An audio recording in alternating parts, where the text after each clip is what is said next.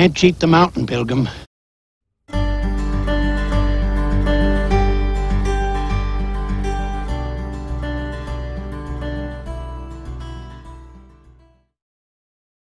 Be Wise and Survive is a public outreach program we use to help keep folks safe while recreating in the mountains. Be Wise and Survive not only applies to recreationists, though. The same principles apply to us in search and rescue. Hello, I'm Dwight Johnson, Sergeant for the Search and Rescue Unit for the Umatilla County Sheriff's Office in Pendleton, Oregon.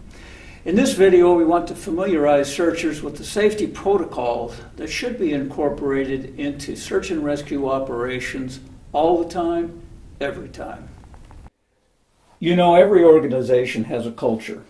In the past, some organizations developed a culture that prioritized production over personnel safety. This became true in the wildland fire agencies immediately following World War II. As a result, these agencies suffered several significant fatalities that caused them to rethink their programs and priorities and to change their culture. They learned that having a can-do attitude does not benefit the mission when accompanied by personnel accidents. When looking at the culture of your organization, is it dictated from the top down? Is it just a reliance on common sense? Are safety mitigations a reaction to events? Are you not letting risk get in the way of the mission? Then you have an old-style traditional view of safety similar to those held by wildland fire agencies of the past. A risk management approach is characterized by a methodical system where safety is an integral part of the operation. It is proactive and involves all personnel. We in Search and Rescue need to ensure that we embrace the risk management culture. It starts with an acceptance that safety is not for wimps. It's not just common sense, not just something that command worries about, and is not just a motherhood and apple pie word. Safety should be a way of thinking throughout all levels of the organization.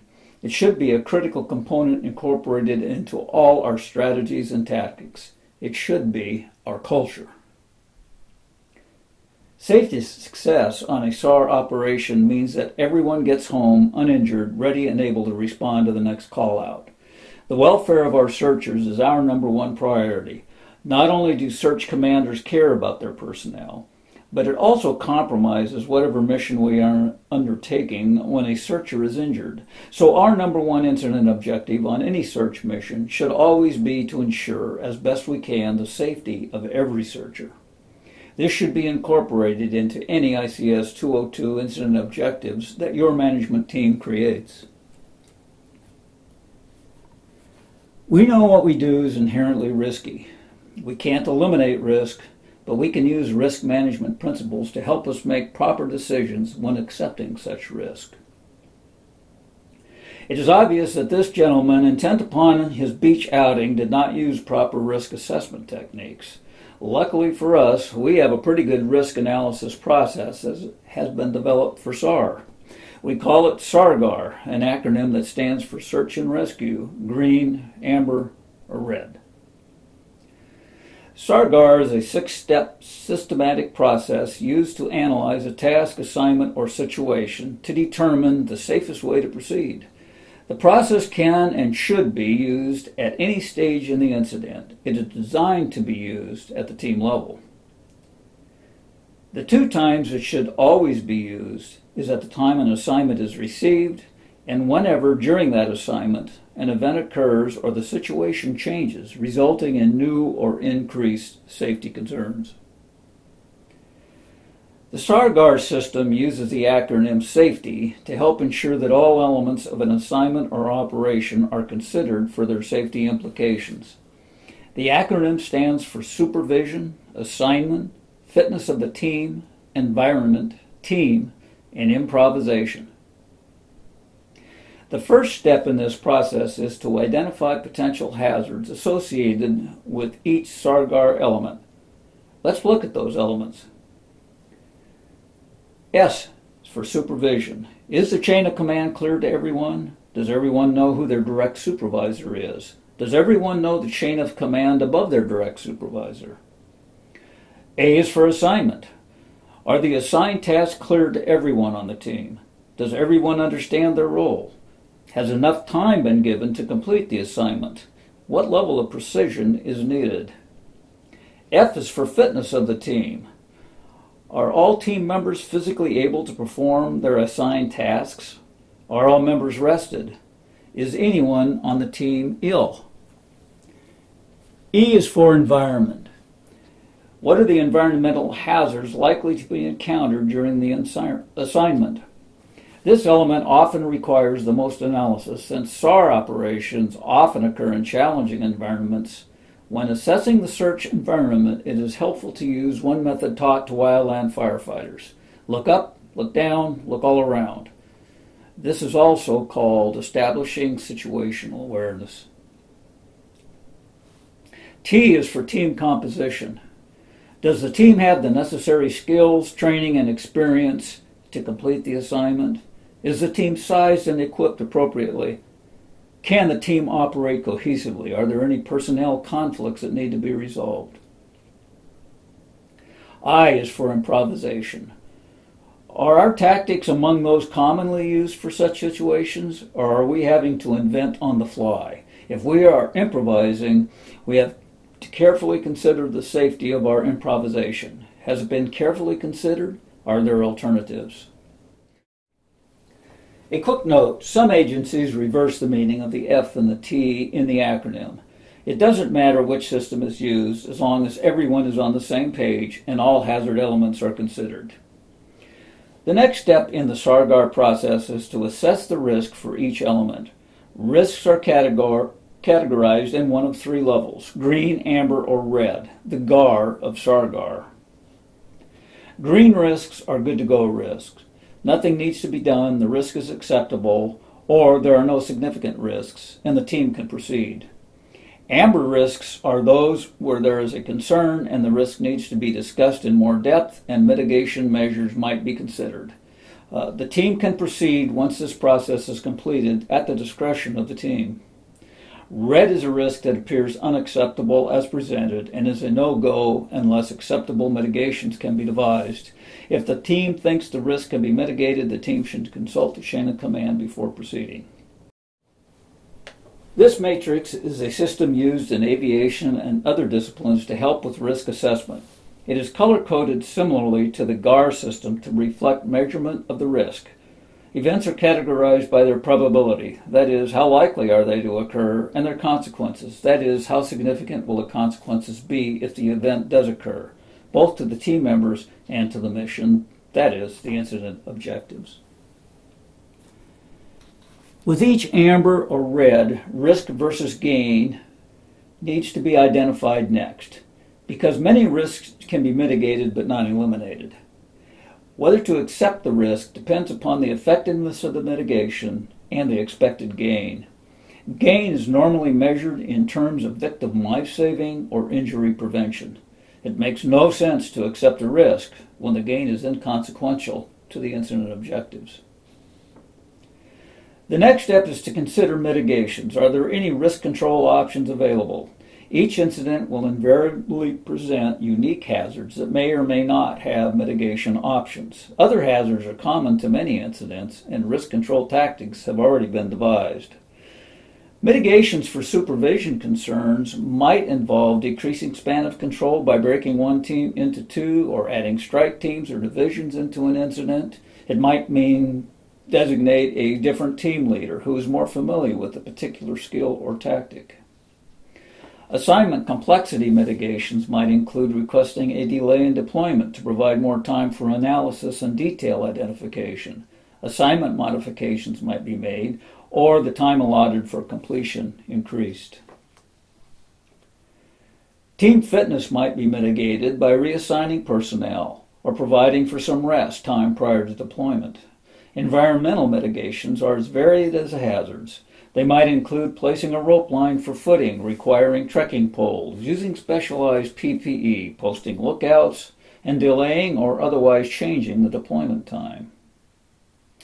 Team composition might be mitigated by bringing in additional team members or providing specialized equipment such as PFDs or rescue harnesses.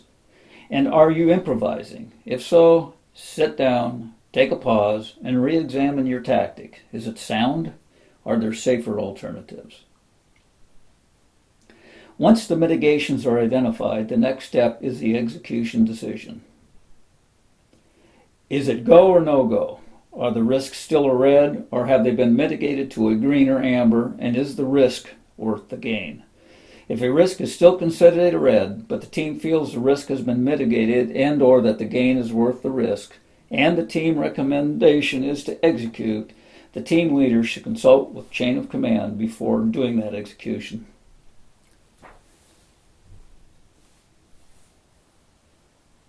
If the decision is to execute, to go, the final step is to monitor. Safety is a continual process, and if conditions change or mitigations do not seem to be working, it is time to reevaluate. The best way to conduct a SAR-GAR is for the team leader or an experienced team member to go through the elements using a SAR-GAR card. Everyone circles up and weighs in individually with their assessment of the hazard and any mitigation strategies. The SAR-GAR facilitator should ask for assessments from each member of the team, starting with the most inexperienced personnel and going to the most experienced. This helps ensure that the actual concerns of inexperienced team members get voiced. Inexperienced members might not bring up a concern if not brought up by more experienced searchers. Ironically, it is not unusual for inexperienced personnel to see things that experienced personnel do not. The familiarity breeds contempt idea. When conducting a SAR-GAR, it is best to use a SAR-GAR card to ensure that none of the elements are missed. There are a variety of these cards available. Each team member should carry a card and follow along with their own card during the process. This way, each searcher reviews the elements and SAR-GAR process and can double-check that nothing has been missed. The best time to conduct an assignment time SAR-GAR is after the operational briefing. Many team leaders prefer to conduct the SAR-GAR at the deployment site so that the search environment can be assessed firsthand. There are some basic principles that are always incorporated into the SAR-GAR process. Do not accept risks that you do not believe have been adequately mitigated and for which the gain is worth the risk. Make sure to mitigate ambers and reds. Any unmitigated risk should be accepted by all team members before executing. Red risks should be executed only with permission from the chain of command. Team members must understand that everyone is a safety officer, from the least to the most experienced team member, from the highest to the lowest in the chain of command. All have the ability and the duty to call a halt to search operations when a safety issue is perceived. Any team member can and should call for a SAR-GAR if they perceive conditions have changed and team safety is compromised. Another important principle: if a single team member categorizes a hazard as red, it's a team red. Any amber and red risks should normally be mitigated if a team is to execute. Let's talk briefly about environmental hazards. First, each season presents its own set of hazards. In the summer, heat exhaustion, stroke, dehydration, steep terrain, loose rocks and grass, windfalls, rain, snags, lightning, wind events, animals, rattlesnakes, bee stings are all common hazards encountered by searchers. Can you think of any others in your area? In winter, hazards change significantly and many require altogether different mitigations. Hypothermia, frostbite, tree wells, avalanches, slippery roads, and rotten spring snow are some of the common hazards encountered. Can you think of others? There are several special situations that we will briefly touch on that present significant hazards to search operations. In the winter, avalanches can be of considerable concern in the mountains of Oregon. Avalanche safety and avalanche rescue are complex, specialized topics that require many hours of training. To touch on the major points, avalanches can present extreme hazards to searchers whether on foot or snow machines. The most dangerous slopes are normally between 30 and 60 degrees.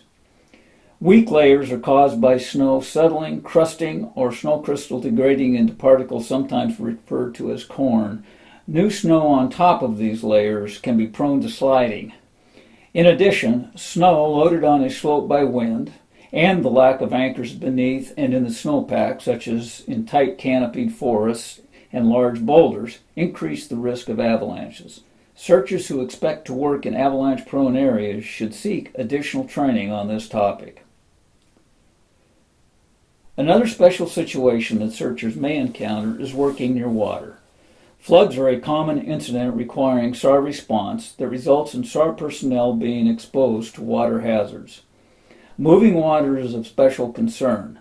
PFDs must be worn during flood response working within close proximity of moving water.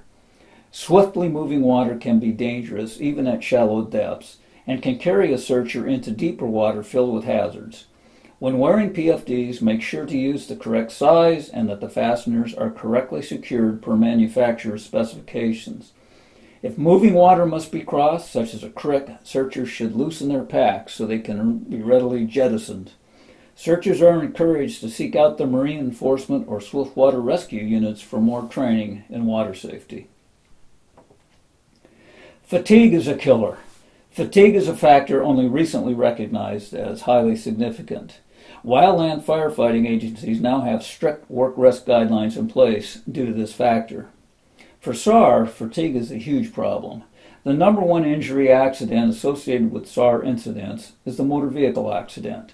Most NVAs on SAR incidents are caused by fatigue. Studies have shown that fatigued drivers can be just as impaired as intoxicated drivers. Always make sure that the driver is rested and able to drive safely. Consider using designated drivers or simply delay the drive home. There are many special situations that searchers might encounter. Many are unique to the areas in which the search occurs. Forest fires, poachers, drug production, camps of wanted persons, animals, tornadoes are just a few. The key to remaining safe and uninjured is to identify these hazards in advance and make methodical decisions regarding risk, as this video has outlined. We will end our presentation by discussing the worst-case scenario, an injured searcher. The safety of our searchers is always our number one priority. When an accident does occur during an assignment, the team leader should stop the team and immediately report to the chain of command after providing any needed immediate first aid. This is deemed an incident within an incident, and the injury of the searcher will normally be considered a priority, with incident personnel diverted to the scene as directed by operations. We sincerely hope this never happens during your SAR career. By practicing the techniques described in this video, such cases should be few and far between. So let's conclude by asking again, what is your safety culture? I sincerely hope this training has helped you to become more aware of how important safety is and how important it is to have safety embedded into your organizational culture. I hope you found this video presentation informative and are leaving with some tools that will help keep you safer during search and rescue incidents. Thank you for being part of your local search and rescue organization. This is Sergeant Johnson wishing you effective and safe search and rescue operations.